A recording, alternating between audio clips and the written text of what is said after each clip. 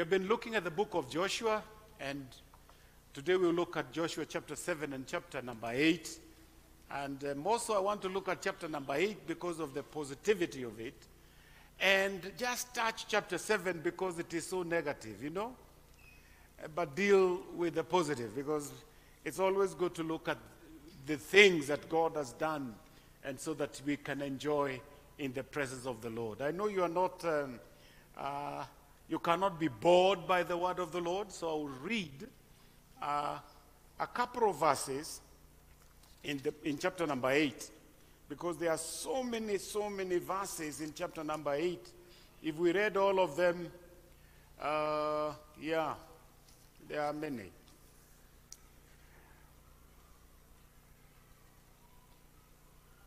I want to read verse 30 to 35 so that I can jump a bit of it. But start with verse 1 and 2, then go 30 to 35, then I share God's word. Now the Lord said to Joshua, "Do not be afraid, nor be dismayed. Take all the people of war with you, and arise. Go up to Ai.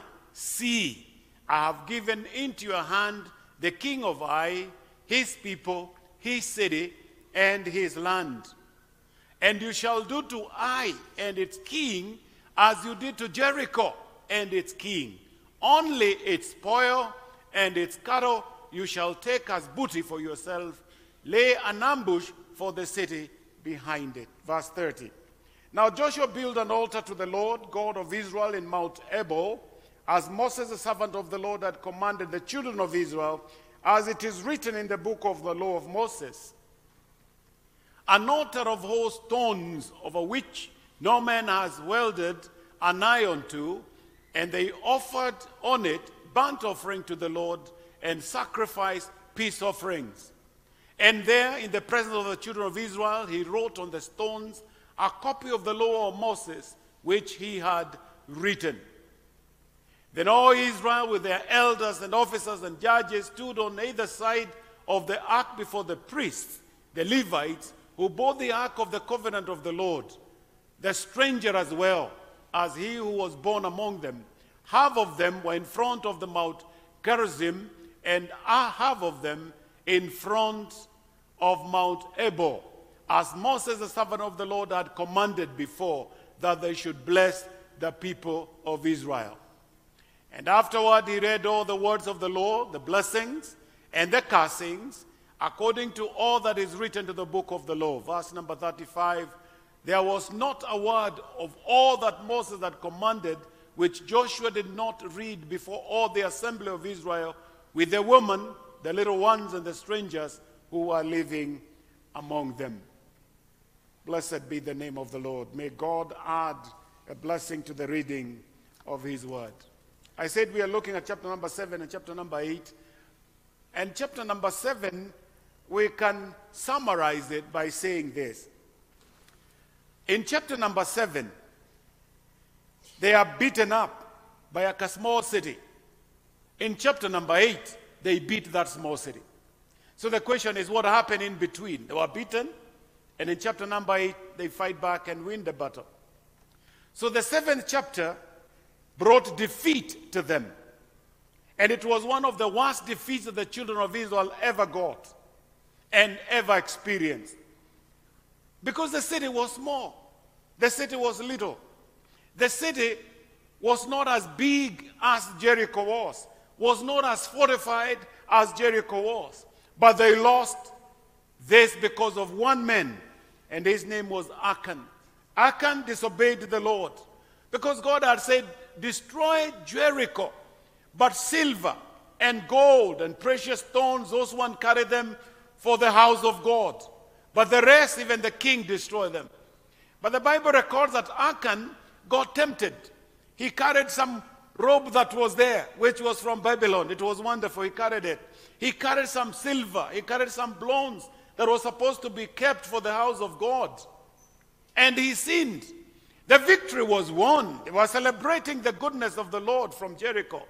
But then when they were going to Ai, they were beaten because they did not know that one of them had done what was not right before the Lord. He had picked the things that were not supposed to be picked by him. And yet you would find out it is only because he was not patient. Oh, may God help us to be patient.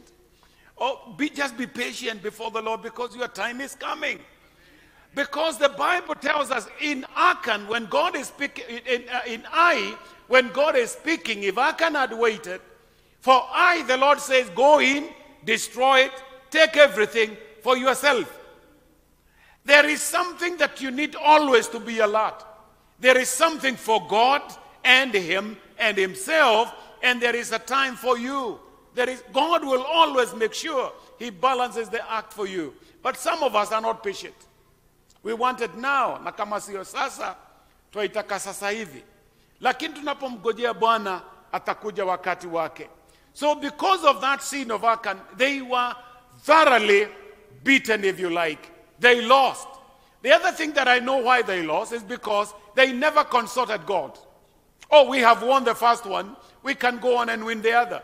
And I tell you, the most dangerous part of you, or the experience that you can experience, is after you have won a battle. Wewe ambao umeoa is after the wedding. So if you're listening to me, the battle starts. That wedding, after you might say, oh, it was fantastic, or this. But it is after that you have to be ready. After every winning, we are coming out of a storm. Be ready for another one. Prepare yourself. Don't assume that there will be no more storms. I've done this forever. You see, there are people who preach that once you got saved, your flesh is dead. Your flesh doesn't die. Your flesh does not die. It lives with you. And you have to fight it until we get over to where the Lord has gone to prepare a city for us. So Achan sinned, and because of Achan, that was dealt. And I want to say now, because Achan is judged in chapter 7, and stoned in chapter 7, and burnt in chapter 7, and there is a heap in chapter 7, it's easy now for us to say that sin is dealt with.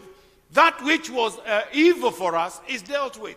Now I can walk in the newness of life. I can live and show the fruit of my repentance, because Achan has been dealt with. And I say this, sin chokes the channels of God's power. When sin comes, it chokes it. When sin is dealt with, the channels open up and God's power can flow once more. And my prayer is that whatever sin had choked, may God come and open up that whatever was choked, so that he can flow.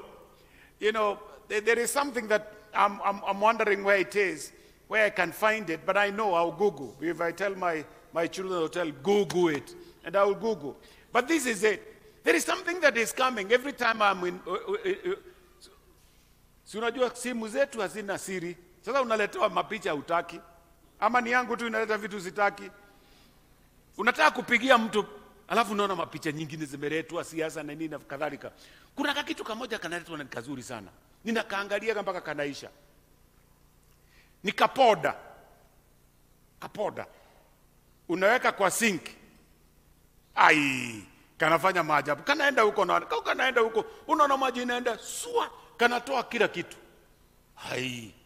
Ninakaangalia kanaisha. Unaweka kwa choo. Kanaenda huko chani, kule imeblock, kana unblock. Until I'm wondering, kapoda. If you find it, please. Not because it is blocked, but I would imagine every time if I would be putting it, it will never block. And you know, the power of God is the same. When we allow it to come into our hearts, it unblocks every part. There is a flow, and there is victory that comes our way. But in chapter number 8, now the Lord said to Joshua, do not be afraid nor be dismayed. Take all the people of war with you and rise, go up to Ai. See, I have given it unto you. The difference is, now God comes again to Joshua. In chapter 7, they took a few people to spy, but they never spied. Oh, they never spied. You know, one time I wanted to start a church in a city, one of the cities in this country, because one of the pastors here wanted to be a pastor. and I wanted to help him open a church in one of the cities in this country. So I paid for him. I don't know whether Gashuru can remember, because Gashuru is the oldest, one of the oldest LCC members. But we paid for him a house for 1 month to go in that city, do study, and we told him what to study. Study what excites these people. Ni nini na waexcitaga? Ni nini na wafungaga? What binds them? Because every city has the power that binds them. Go check. What are the customs that hold the Christians away from the grace of God? How many estates are there? How many churches are there? The good church, why do people go to those churches? The worst one, why do people not go to those ones? Yani, uende ile zuri, uende ile inakutana kwa chini ya miti, ujifundishe mambo mengi, alafu urudi. Akaenda siku moja, akaangalia, akaenda kwao. Alipokuja nikamuuliza, ulikaa huko niambie, uliona ni estate gapi? Hajui. Roho inafunga watu wao? Hajui. Makanisa? Hajui. Sasa nikamwambia, ndugu yangu, Roho nami ananiambia nisikutume huko. But however, I thought, because that city is a good city. Now we have a good church. I called 2 bishops. I told them, let's meet in that city. So we met with Bishop George and Bishop Oselu. We went to that city. And we called a few Christians. And within a very short while, we knew the demons that terrorized that place. We knew the spirit that is that place. We knew the power that we need to deal with. We knew the kind of a person that needs to go to that city, what type of preparation he needed. Finally, we took somebody there. That city has been subdued. But these guys were sent to I think they went around.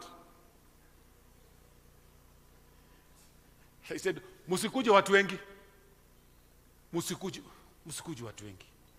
Kujeni watu ngiri tatu tu. Hiyo itawachapa, watakaa chini.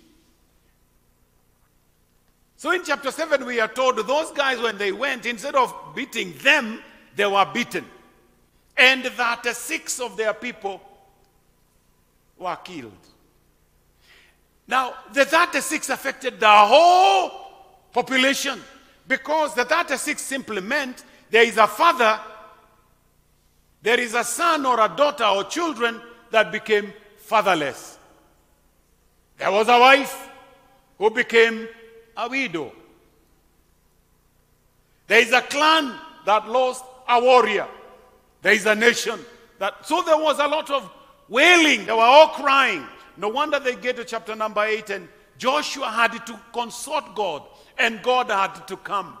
Because he had obeyed God and did what God told him and destroyed Achan and Achanism, now he's ready to move in. So he's told by God what to do. Now the Lord says to Joshua, don't be afraid. Don't you think God is repeating the same thing he had told him earlier? He's repeating what he told him in chapter number 1, because he had told Joshua, as I was with my servant Moses, sure, so I will be with you. Only do not be afraid. Do not be afraid. I will go with you, and the battle, I will win the battle for you. Blessed be the name of the Lord, because God will win battles for us. Let's allow him to win the battles for us. 1 or 2 or 3 points that I think I'll bring to you, and then I'll be out of your way. Number 1, there is a promise. There is a promise. God gives Israel once again the promise of victory.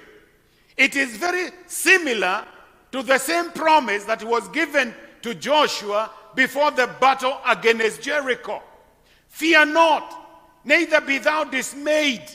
That is similar to what God had told Joshua at the beginning of the book. In chapter number 1, verse number 9. Be of good courage. Do not be afraid. Do not fear. Do not be dismayed. In other words, God is putting them back to the foundation. If I've gone away from the foundation, God wants to bring me back to the foundation. Secondly, God is reminding them of the basis of their victory. Your victory is not because you know so much.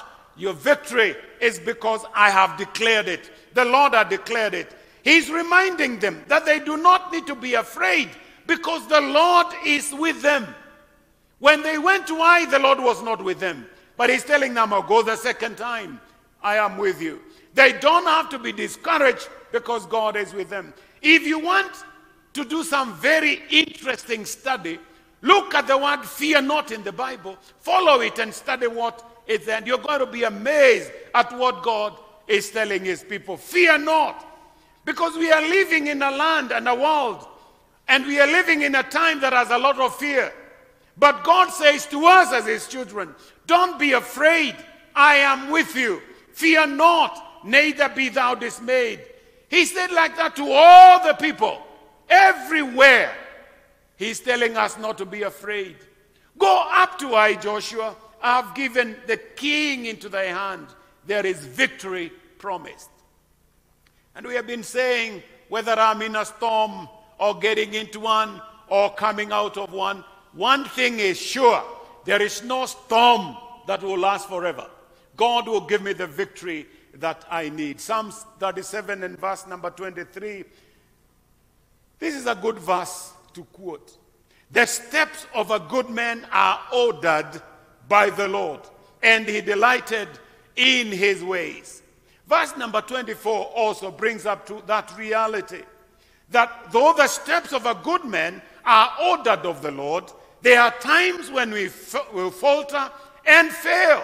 There are times when we make wrong steps and stumble and fall. Though he fall, he shall not be utterly cast down, for the Lord upholds him with his hands. We have the promises of God. We can claim victory in our lives. Hallelujah. We can claim victory in our lives. God says, I have already given it to you. Now you can claim it. We have to mix our faith with the promises of God. Mix it. The promises of God, put your faith in it. And God is going to be victorious for you. 2 people out of the conference that has ended. I was sharing with someone. 2 people. They have wrote back and said the message that we received. One of them says, God has paid the time. The time, the years that Kakawam ate. That was a testimony. That God had paid it back. Not easy. It was not easy. But God has remembered this person and paid it. So the person is saying, I agree with the Bishop Masinde that God has a payback. God has a way of dealing with my wasted years. He has a way of paying back. The other person says, even as he listened to the sermons that were coming and there were promises that were spoken out, even on Monday, God had remembered this person financially. That which appeared like it wouldn't, the prophecies that were prophesied on Monday comes to pass. Now that is the God that I trust in. Of course, we don't publish a lot of testimonies. Tusiweke mtu hapa alafu tukamweka kwa shida. Ati amepewa milioni 60 kwa sababu amepata wezi watatu. Alafu kwao Kitui kuwe na shida. Si apewe tu chini ya maji. Tuone tu ameanza kuyeyuka kwa sababu ya baraka. Anyway, testimonies are good because they excite me. I was excited when I heard that. So I mix my faith with the promises of God because I know there is a miracle that is going to take place as I do that. Achan's problem is that he wasn't willing to wait on the Lord. But they that wait upon the Lord, the Bible tells us, will renew our strength. Number 2, victory is pursued. Victory is pursued. And I'm going to read a couple of verses again. Verse number 3 says this. So Joshua arose and all the people of war to go up against Ai. And Joshua chose 30,000 mighty men of war and sent them away by night. Remember, they went 3,000, they were beaten. But God now gives them a strategy, and the strategy is for 30,000, not 3,000. What I learned from here is this, that God will always have a plan. And the plan that won yesterday Man, don't use it today. Don't go around Ai and believe Ai, the walls will fall, because Ai has no walls. The walls they have, you can fight them very easily. It's not as thick, it's not as wide as Jericho. So there are battles you need to ask God to give you the strategy for the next battle. Let me tell you, when I was preparing to get married, my battle was only one: to make sure I don't see anybody else to confuse me along the way. Because I knew, you know, one of the things that I knew, and I think we used to share with Alice, is the minute the heavens knew that we were getting married and were in love, a lot of guys went to visit her.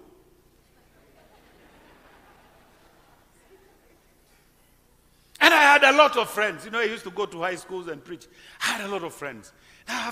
My battle was, God, mpaka tuone hii sio Mungu. Akiwa sio Mungu tuachanie pale. Kwa sababu sisi ni wahubiri. Unajua, watu wakukunywa kahawa na kuacha huyu mnakunywa na mwingine, hiyo sio kwa wahubiri. Wahubiri utai kunywa kahawa na watu wengi sana. Utai uchuhuda. Na uchuhuda je? So vijana mko hapa, msikunywe chai na watu wengi, uchuhuda je? So when I got married, my battle changes. The gear changed. Now, I have to be a father.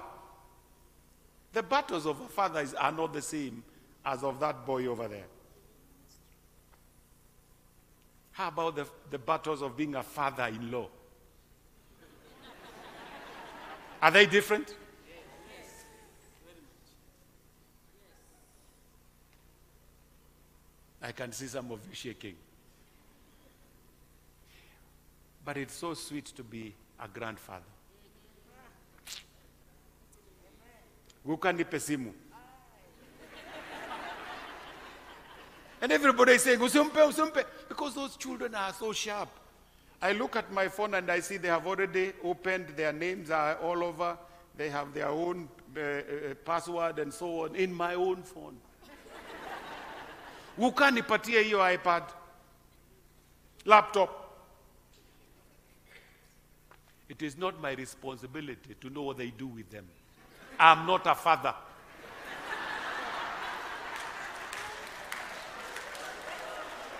And I know my children are watching. Please, you are the father and the mother.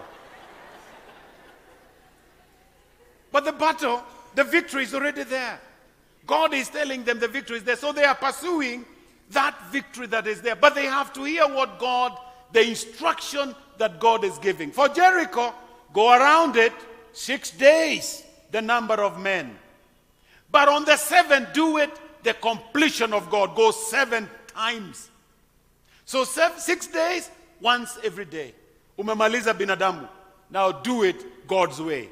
7th day, go 7 times. And on the 7th time, blow the trumpet and the war comes down. But for this one, I want to go and fight. So he's going to fight. But he's going to put about 30,000 men, not a straight battle, but in the bush. You know, when I was preparing this, I thought, one time, a very powerful nation was in Africa, pursuing some bandit somewhere. And they did it for a couple of years. But they lost so heavily, because the guys know the terrain of where they are. So they lost a lot of casualty. Although they have powerful military, they lost. Kenya Army. There is a place called Suguta. You know, every time I think, if I was the president, what would I do about Suguta? Ban it? But they tell us that is a place when you enter, ni kitu ingine. Kuna macaves huko, kuna vitu, ni dunia ingine. So somebody has to agree to destroy kabisa kama Jericho. Hii ni Suguta, ikue kila mti umekuwa vumbi. Kila mulima umekuwa tambarare. I don't know whether we can do all that. But here you are, the battle is changing. The battle is not going to be fought the same way. There are some strategy for this battle. It will be in the bush. And God is telling Joshua, the people of Ai are going to come out, rushing out of the city, and you are going to run like you are being put to a flight. Yani mko pale mnapigana na wajamaa, alafu ametoka mumekimbia mnatoa vumbi. Jamaa wanasema toguaya toto. Yani everybody is after this keguaya and so on. But after they run after, 5,000 others are waiting. When these ones are running at those, this one enter into the city and burn it. Now those ones, they see smoke. If a battle like that one happens, what happens to the people in between? Si hata unawashika pole pole kama getono. Hiyo getono ni nini? That's a problem of thinking in Kikuyu, trying to translate into English. The strategy that God gives to win the battle of Ai is completely different from the one in Jericho. That says to me that our God is not a boring God. God is just full of surprises. Our God is planning strategies for every battle that I'm in. So I need to consult God for all the battles. Win this one, Lord, I'm a father. How do I win fatherhood? Lord, in this one, I'm a father-in-law. How do I win in this one? Oh God, I am a grandfather. How do I win this one? And very soon I'll be a retiree bishop. How do I win as a retired bishop? Battles. Battles. We have to allow God to help us in all those battles, so that as the battles are won, we have the victory to bring to the Lord. For Jericho, the battle was fought during the day. But for Ai, the battle is at night. So there are some battles, friends, that God will allow you to fight during the day, but others the Lord will put you during the night. Others in the morning, others in the evening. God is the one that will give you the strategies to win. You know, some of the battles that you're going to win, you'll win it with a pen. Kalamu. Kwa sababu ni ya darasani. Darasani haitaki mtu kwenda kuomba na ndimi. Ukiandika na ndimi, mwalimu anasema it cannot be understood.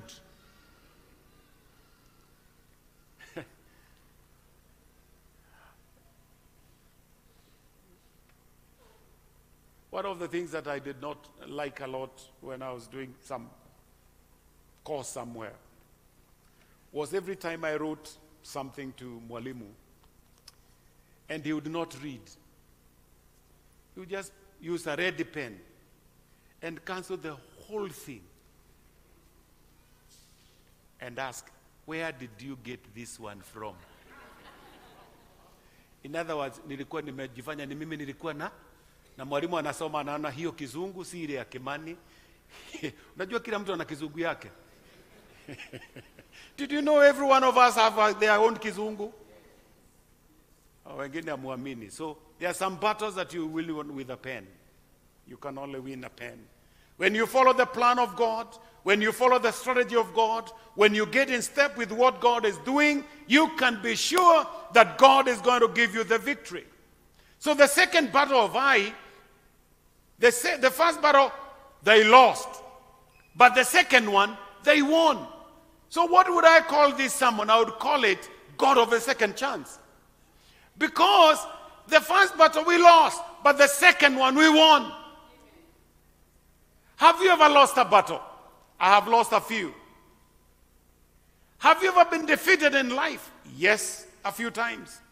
But God is able to give you and me a second chance. The biggest problem is when you think you can't, but God is able to give me a second chance. Have you blown it in your Christian life? God is willing to use you again.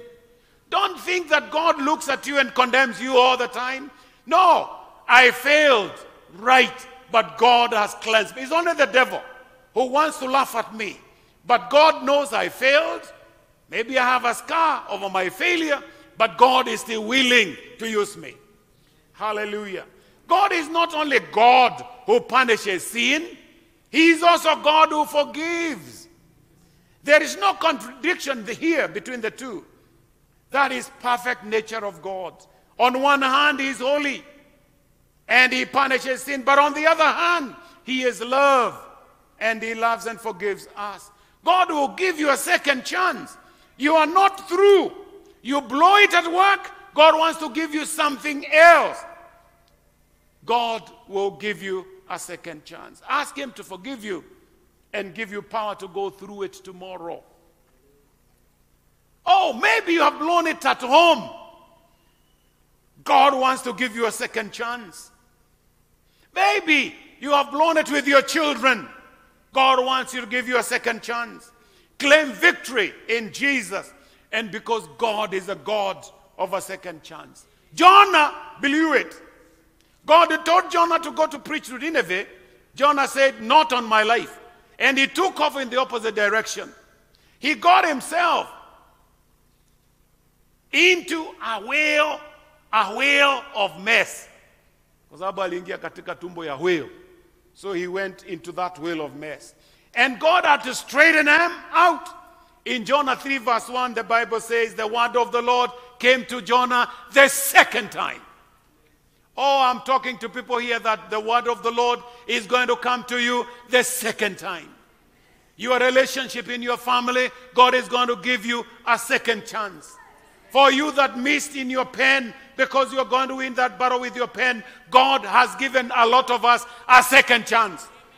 You know, I like saying there was only one university when we were growing up. Some of us missed the door because there was a lot of people.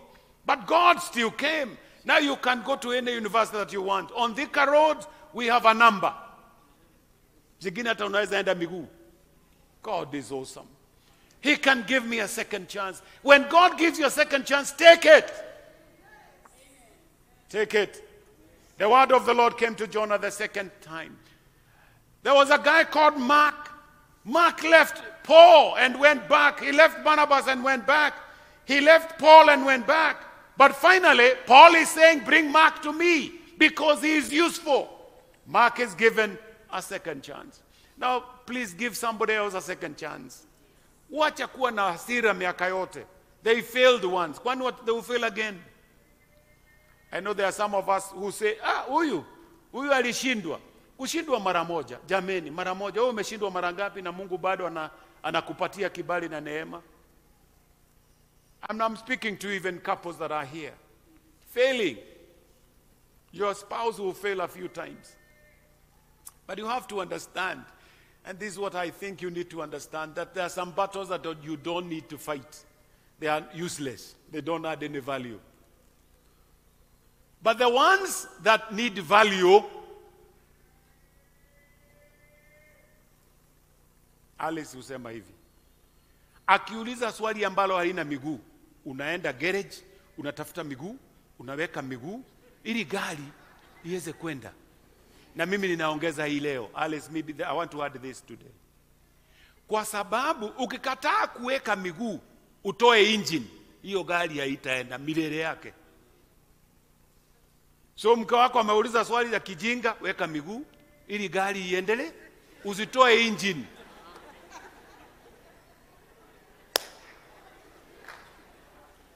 Watu wengi hapa kazi yao ni kutoa engine. Sasa mnakaa na kitu haiwezi enda. Hata mkiomba mumwage mafuta ya drum, si mshatoa engine. Kwa hivyo swali la kijinga, weka miguu, gari iendelee. Gari la kijinga lina miguu, weka engine, gari iendelee. Ati kwa nini sura yako iko namna hii? Ukijibu hilo swali na kijinga utatoa engine. Lakini takuta ka story. Ndevu zangu ukiziona zinakuwa nyingi hapa na huku hakuna. Sasa mtu anaweza kuuliza, "Na kwa nini ndevu yako inatoka pale?" Kuna kahadithi. Weka miguu. Oh my goodness, and time there we are. Blessed be the name of the Lord, and I want to get into the third point here. But I want to say this when it comes to the battles that we fight. One president in the U.S. called Woodrow Wilson was a president in 1913 to 1921. What he's giving his final speech, he said this: the sum of the whole matter is this: our civilization cannot survive materially unless it is redeemed spiritually.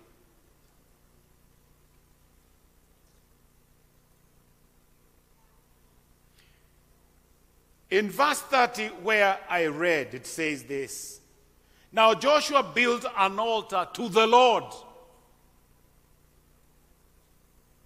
in Mount Ebal, as Moses had said. That is verse 31. He has just won the great battle of Ai, representing the flesh. Now he leads them on a march 30 miles up to a place called Shechem, where Mount Ebal is. And there they have a little Bible conference. How did Joshua do that? It is because Joshua understood something many people don't understand. And the president of the U.S., 1913 to 1921, knew it. The sum total of any civilization cannot survive materially unless it is redeemed spiritually. There is a need of an altar. God puts it this way in Proverbs 14:34. Righteousness exalted a nation, but sin is a reproach to any people. So Joshua understands they have to be right spiritually before they can successfully or militarily win a battle. And you need to understand that. So they have to do the unusual situation. They find themselves here. On Mount Ebal, Joshua builds an altar. In the Bible, every time you see an altar built by a godly man, it is a picture of the cross of the Lord Jesus. There, showing the people, see what the Lord can do. And there, he built an altar with a specific instruction on how to do it in verse 31. On the stones of this altar, they are to write out the laws of Moses, which is the word of God. Today, the word of God is not written in stones. We write it in our hearts. But we have to make sure we build an altar for God. The word of God is not an outward matter. It is an inward matter. 2 Corinthians 3:3, God has written the word in our hearts. In verse 32 and following, God gives through Joshua the people a magnificent object lesson. This Mount Ebal was a sister mountain to another mountain that is called Mount Gerizim. And in between there was a valley between the two mountains. And between them was a village called Shechem. To the south was Mount Gerizim. To the north was Mount Ebal. So in the book of Deuteronomy, God through Moses had said to the people, now when you get into the promised land, you're going to divide the people up. We are going to put half on the tribe of the tribes on Mount Ebal, which is on the mountain of Cursings. We are going to put half of the people on Mount Gerizim, which is the Mount of Blessing. Then God was going to let Joshua read the cursings and the blessings. So he goes back to Deuteronomy 27. And I want you to go there because we are just about to finish our sharing. Deuteronomy 27. Here God gives some specific direction about what they were going to do when they got into Canaan. Mount Ebal and Mount Gerizim. Verse number 12. They shall stand upon Mount Gerizim to bless the people. Mountain of blessing. In verse 13, it says, thou shalt stand on Mount Ebal to curse. Do you see what was happening there? Here again, Joshua is trying to go back to the promise of God. And there is something symbolic here that we can also find in the New Testament. Before we get to the New Testament, it's good for us to know what is happening. In Deuteronomy 27 verse 15, cursed be the man who makes any graven image. And all the people will answer and say, Amen. So those who are on Mount Ebal, when the curses were read, they were to say, Amen. And those on Mount Gerizim, when the blessing were read, they were to say also, Amen. I want us to try that. We are going to divide our church into two mountains. Don't you worry. Hallelujah. This side up, you are on Mount Gerizim. Place of blessing. This side up for now. For now. So that we can echo what is happening. You see, we are building an altar. We are declaring something here. So let's try this. Let's try Mount Ebal, curses, Mount Gerizim, blessing. So when I read, and I'll read just a few. When I read a curse, those on the Mount Ebal say, Amen. Able to Jaribu, Amen. When I read a blessing, those on Gerizim, they say, Amen. Hallelujah. Okay, let's try. Cursed be he that setteth right by his father or mother. Blessed shalt thou be in the city, and blessed thou shalt be in the field. Cursed be he that removeth his neighbor's landmark. Blessed shalt thou be when you come in, and blessed thou shalt be when you go out. Why was God doing this? God wanted to impress on the people, and he wants to impress upon us that if you obey God's word, you will be blessed. If you disobey God's word, you will be cursed. In the Gospel of John, we find a very interesting story. Gospel of John, chapter number 4. A woman comes now in that setup. Whew. This woman, we know, she's a woman of Samaria. She saw Jesus sitting where? At the well that was dug in Shechem by Jacob. She goes there. Remember we said one time there is Gerizim and one time there is Ebal. And she starts to talk to Jesus, and Jesus says, woman, give me some water. I need to drink. And the woman says, no, we can't do that. That business, we don't do it. Then Jesus tells her, then go call your husband. Call your husband. And the woman says, I don't have. At that time, she's the one getting more thirsty than Jesus. She's getting more thirsty. Where is this story taking me? Go call your husband. She said, I don't have. Then Jesus says, you are right, you don't have. Because even the one you have, who is the fifth, is not yours. Then this lady becomes religious. Religious. And religious people would ask something like this, and maybe you could be here. Is it right? Who is right? The Methodist? Is it the Baptist? Is it Deliverance? Is it PCA? Is it Anglican? You become just religious. It's neither Anglican, it's neither Deliverance. True worshippers must worship God in truth and in spirit. I want you to say this. She says our father worshipped in this mountain. And she pointed out Mount Gerizim. So where was she? She was in Mount. Why did not she hit? Because God wants her to see where you are under curse. You need to go where there is a blessing. And Jesus is saying, I want to give you that blessing. So when Jesus pointed out the fact that she was a sinner by saying, go call your husband, Jesus is trying to tell her, don't run to Gerizim. Stay where you are. See yourself. You need a savior. But praise God. Praise God, because Jesus stretched his hand and called her in. Do you want the mount of judgment, or do you want the mount of forgiveness? Do you want the mount of mystery, or do you want the mount of mercy? Do you want the mount of cursing, or do you want the mount of blessing? It is according to you. Which mountain do you want to stand on? Our Heavenly Father, we want to stand on the mountain of blessing, where our movement, our families, our children are taken care of. Where, dear Father, the battle that we fight, you have already won it for us, because the strategy that we are going to use is you that is going to give us. When Joshua was able to obey it, he won Ai, just like he had won Jericho. When they never disobeyed, I beat them up. You are a God of a second chance.